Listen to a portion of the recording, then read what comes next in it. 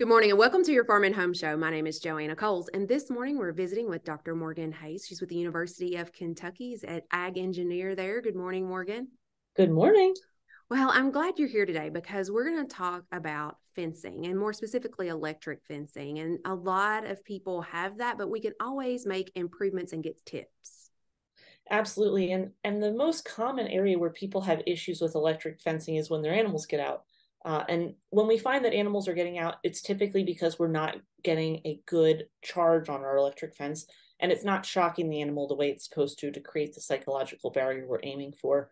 And when we find that we have these errors, the most common error that we find is in our grounding system. So electric fencing, just as a reminder, it's really a system. So it includes both the wire that is what most people see, the energizer or the charger that we're using to create the shock, and then the grounding system is another important component.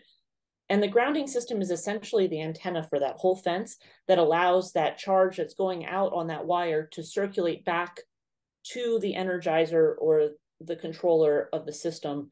And we need a good grounding system in order for that to occur. And there are some pretty important design criteria to make that work. The first being that we have 3 ground rods, 10 feet apart and 6 feet into the ground. What we're essentially doing is creating enough surface area on those ground rods to catch any of that current that's coming back on that circuit that animal is creating by hitting that fence. And so if people don't currently have that, that's something that they can add to their system though, right? Absolutely. Yeah. Anytime you set up a electric fence system, you're going to start with some form of a grounding. You have to somehow connect a ground wire somewhere.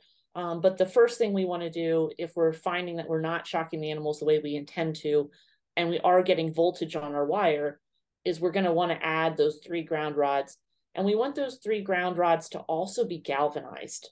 A lot of people will try and use old rebar or old T-posts, or even they'll go to their home improvement store and buy copper ground rods, which are designed for a house grounding system. And what we really want is galvanized ground rods and galvanized wire on this system, because that's going to allow a continuity of wire, and we're never going to get rusting in that system like we would if we add copper in. It causes a lot of oxidation and reactions that break down that wire and reduce the effectiveness of carrying current. Another tip would be to avoid setting up our grounding system next to another grounding system. The cheapest boxes we buy are the ones that plug into a 120 outlet, a regular wall plug in our house or on our garages or on our barns. But we want to be careful that we don't set this grounding system up right next to the grounding system that's on that house or garage or barn. So if there's a copper ground rod next to a panel, we don't want to put our ground rods immediately adjacent to it. We want at least 50 feet between the 2 grounding systems. One other thing that's worth noting is that a lot of times people keep those areas where those ground rods are cleaned up with a weed eater, which is a great idea. But it is worth noting that when we do that, we have the risk of cutting that wire, and we need continuity in that wire. So we want to make sure to check it every year, especially now in the spring. It's a great time to do it when all the ground pressure is down.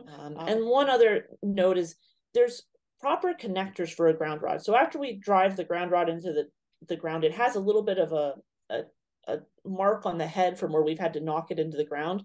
But we can actually put a clamp just below that we can run our wires through to attach it to the ground rod. And there are some commercially available ones that we can pick up at our home improvement stores. There's 2 styles that are very common, and both will work. We just want to make sure we run one continuous wire through all 3 ground rods using those clamps to make sure we get a good connection so that that charge can actually travel back the way it needs to.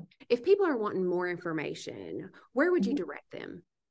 Yeah, we have some really nice resources, some educational things. We have fencing schools. We actually have one coming up in Allen County, not too far away, here in April 11th, I believe. If you have questions, be sure to contact your local extension office. We'd be happy to help. Thanks for watching and have a great day.